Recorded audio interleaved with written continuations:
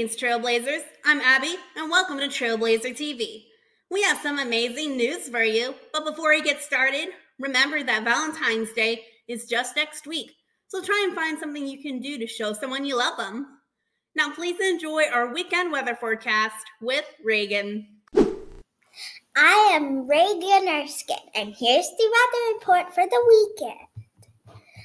Today is going to be a beautiful sunny day with a high of 63 degrees. So get outside and have some fun. Saturday will be slightly cooler with a high of 58 degrees. But watch out, Sunday will be a high of 41 degrees and a low of 19. And a chance of snow. Brr. Now with our weekly sports news, we have Apollo. Thanks, Abby. As a proud sportscaster for Trailblazer Times, this week really warrants some Did You Know Super Bowl facts. Did you know that the tickets for the first Super Bowl sold for $6 each, and the game was not sold out? In Super Bowls 2 and 3, fans saw the ticket prices doubled at $12. And this year, in 2022, the cheapest ticket for the Super Bowl is $6,600 and can go upwards to $104,400. And now a fun fact about each competing team. In 1948, the Rams became the first NFL franchise to add a logo on each side of their helmet, when the familiar pair of ram horns were first featured.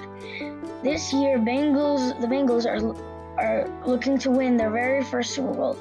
I know what I'll be doing on Sunday night. Hope you enjoy your weekend in your neck of the woods.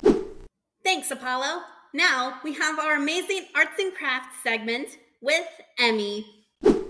Thanks, Abby. Welcome to the arts and crafts section on Trailblazer Times. Today we're going to be making a football stuffy, and it's very simple. All you need is just some crumpled paper, scissors, and a stapler. So you're going to start by, you can draw on it. It's optional if you do, but all you want to do is cut out the shape of a football on 2 pieces of paper. Mine ended up looking like an eye, but that's okay. And then you just need to staple the bottom. Now remember, don't staple the whole thing because you need room to put the stuffing. You don't need to have too little stuffing or too much, because if you have too little, then it'll feel empty. And that's our craft for this week. Back to you, Abby. That's all we have for today. Tune in next time for another amazing edition of Trailblazer TV.